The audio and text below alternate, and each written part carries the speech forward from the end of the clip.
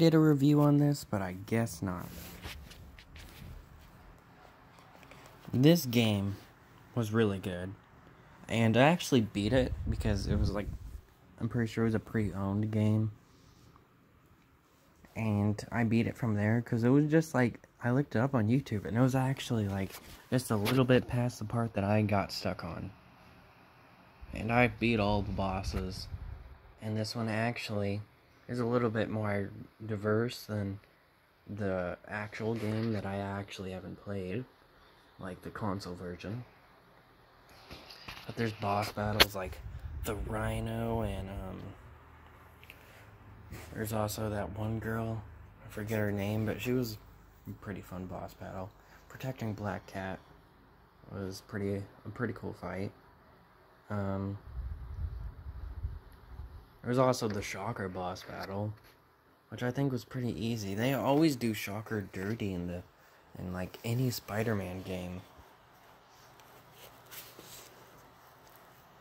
Maybe all it will take him to show up in like Marvel Avengers 2, and then, or just be another one of those DLC missions, and it'll actually be tough. And looking at it, I did delete the one. And that one, I actually got to like a boss battle with Big Wheel Guy.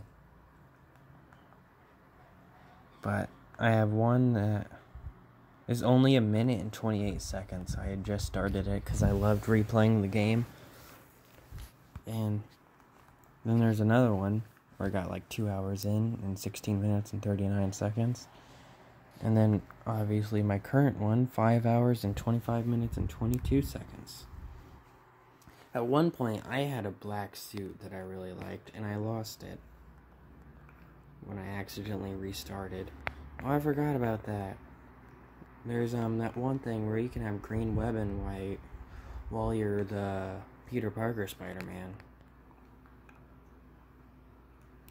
There's some suits you can earn, and I had 2 of them on one that I accidentally restarted. And it was not even the one where the guy was halfway through the game. He didn't even have any suits. But I had got like one black suit and a stealth suit. But I still did pretty good. I got the web hammer and stuff. I really like using the web hammer during combat. And oh yeah, those creepy little things that look like werewolves. Those were annoying, especially the green ones. The game was decent, but it was like a maze on the DS. And I would just get lost everywhere. And combat was pretty fun for a DS game, for me anyway. Well, that's about it.